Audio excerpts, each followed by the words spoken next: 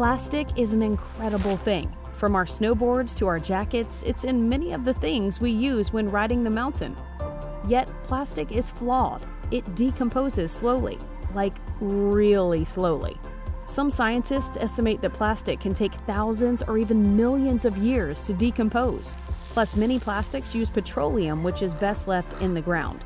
Wild Mountain's operations create thousands of pieces of plastic every year, with much of it entering the waste stream. That's not ideal.